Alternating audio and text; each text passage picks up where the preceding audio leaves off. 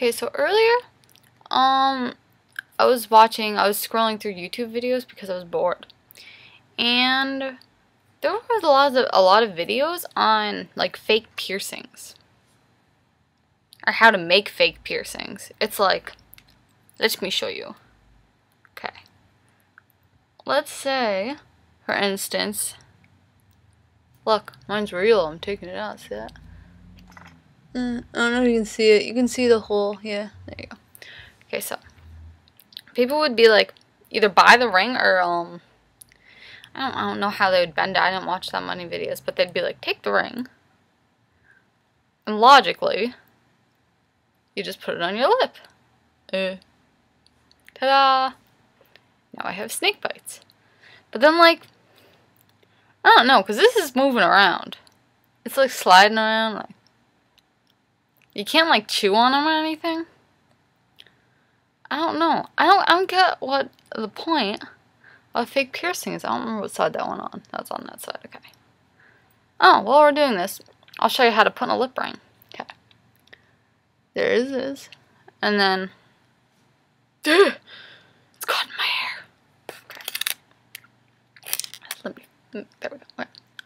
And on the inside, yeah, I know it's gross. Wrong side. Right there. You can kind of see it on that side. Okay. So, what you want to do with the ball? This is what I had a lot of trouble with the first time that I went to change my lip piercings. I use this kind with the ball, and on the ball there are. Let me see if I can find them.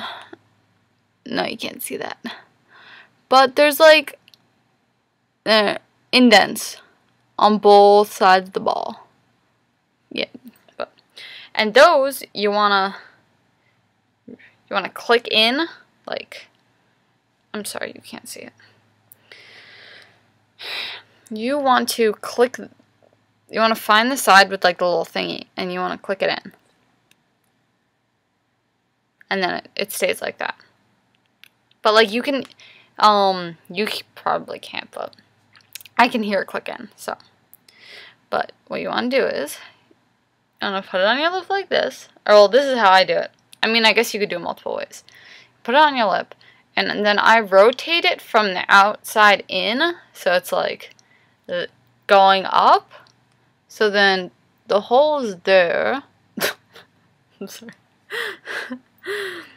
And then you want to try to not get a lot of spit on it or saliva, because then the ball kind of slides around, and then your hands are covered in spit, which isn't fun for anyone. So you have that there.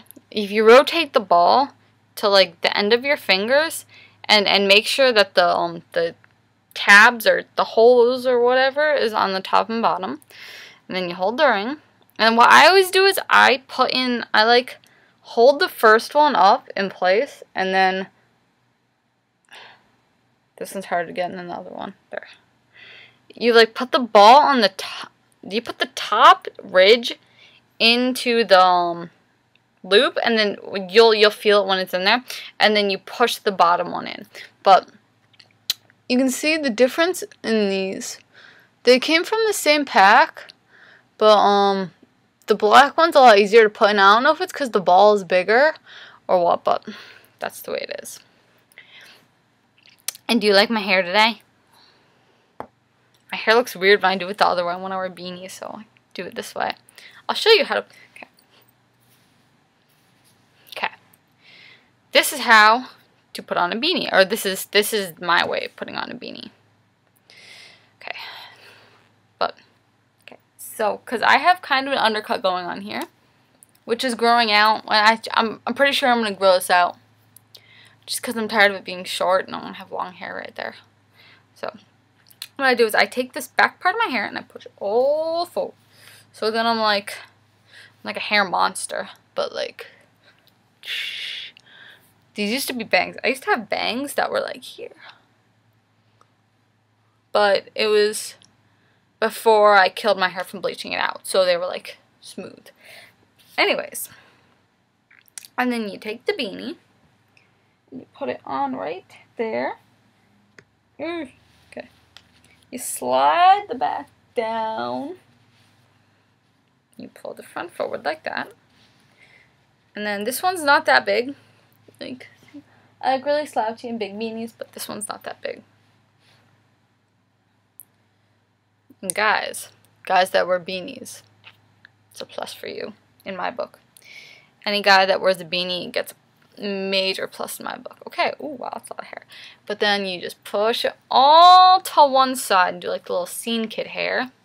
But then like, my hair's weird, so like it half sticks out, so it's flaky things. What I do is, I take this part, and I bring it back here, and I tuck it in my hat. Ta-da! That's how you put on a beanie my way. I don't know who else does it like that. You might. Ta-da! You might not. And also, if you have plugs on this side, and you want to show your plugs off, toot-toot-toot-toot-toot. I look like such a scene kid right now. I'm so colorful. Ah. Oh, wow.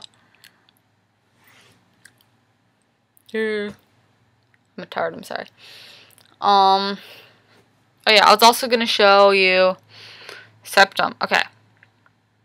This is getting really long. But septum's the last thing I will show you how to do. And I got a request to do a belly button one. I will do that next week. I promise it's coming. But my nostril ones, those really hurt to take out. Okay, that's how it doesn't want to go. So, but like, okay. On the inside, I don't have a straight back. As you can see, I got like the little corkscrew thing on the inside. I'm not going to take it out because I'm not going to be able to get it back in because it hurts. And I had these pierced back in December or January, and it's September now, so it's just me. Like my friend has her nose pierced also, but hers doesn't hurt. I think it's because she has the straight backs. But when I sleep, I pull out the straight backs. I do weird things when I sleep. Sometimes I'll wake up without pants on. Yeah, I don't know where they go. But it has like a corkscrew back, and you got to put the corkscrew in, and then you got to rotate it around, and then you got to push that part in. Oh, that hurts. Okay, so let me move out my septum. Septums are generally pierced in a 16, which is the size of my lip right now. And these are in a 20. These are pierced, or a 20 or an 18. It's the same kind that your ears are originally pierced with. Before you're a weirdo and you stretch them like me, which mine are an inch now. If I had a quarter, it'd be the same size as that. But septum, they have a thing called a sweet spot when you get your septum pierced. That's like the area under the cartilage and above the ridgy thing at the bottom of your nose. And luckily, I have one. Some people don't, so they have to pierce it through cartilage, and that hurts a lot. But mine didn't hurt because I have a sweet spot. But this is a 10. I was thinking about going to an 8, but I'm not sure. But that's a 10. Oh, I'll do an ear stretching video for you guys too later. It'll be on my page. Because I have them, why not talk about them? But with the septum, like my septum's big. I stretch that. Which that is the most painful thing I have ever felt in my life. More than tattoos. I don't feel tattoos at all. I like how tattoos feel when I get them done. This hurts to stretch your septum. I did it with tapers. Circular curved tapers they use for your ears when you stretch them. That's how I stretch my septum. But then you just put one, and this is actually a retainer. This isn't an ear one anymore. You put it in, and then you just flip it around. Ta-da! That's easy to put in. But that is my beanie lip piercing septum inserting video. I hope you got something out of it, and thanks for watching.